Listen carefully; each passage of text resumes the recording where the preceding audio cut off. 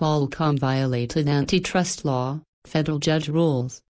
A federal judge has ruled that Qualcomm Incorporated violated antitrust laws by using its dominant position in smartphone chips to extract excessive patent license fees for its cellular inventions, striking a major blow to the San Diego company's business model.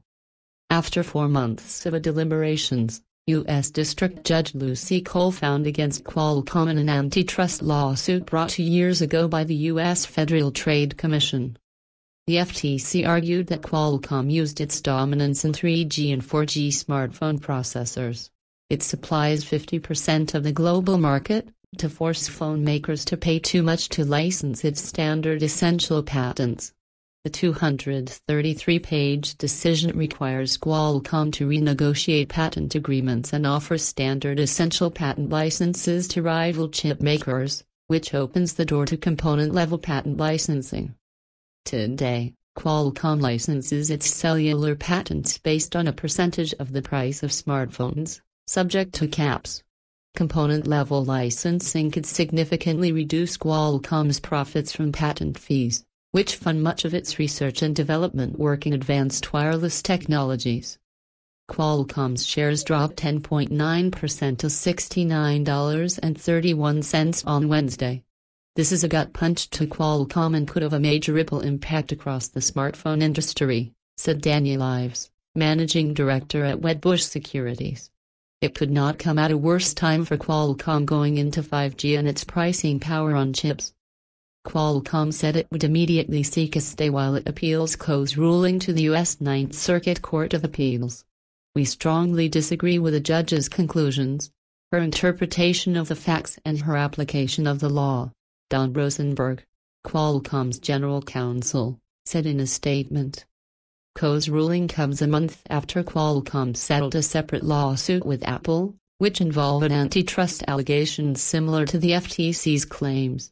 It also was issued amid a flare-up in the U.S. trade war with China and a decision last week by the Trump administration to require Qualcomm and other suppliers of Huawei to get government permission to export components to the Chinese telecom. Apple executives were top witnesses in the FTC's case. The settlement, which included a 6-year patent license agreement and multi-year chip supply deal between the two companies, had been seen by investors as a sign that the FTC case against Qualcomm was weak.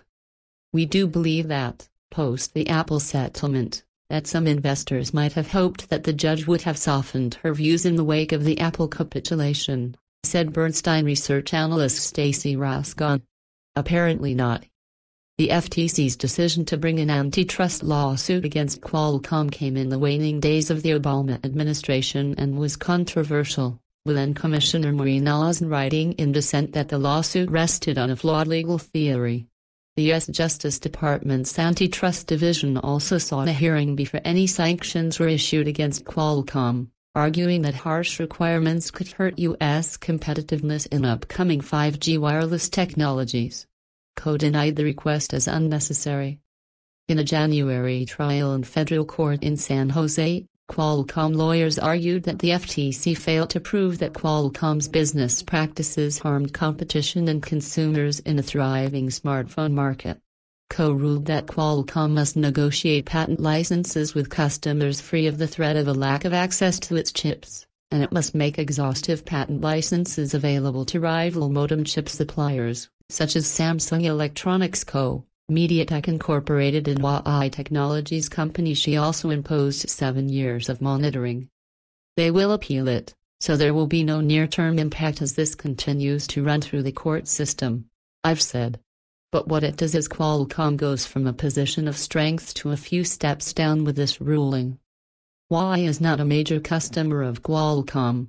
Still, because Qualcomm is the U.S. leader in 5G technologies, Ives believes Coe's decision could weaken the Trump administration's efforts to curb China's Huawei from becoming the dominant player in the 5G race globally.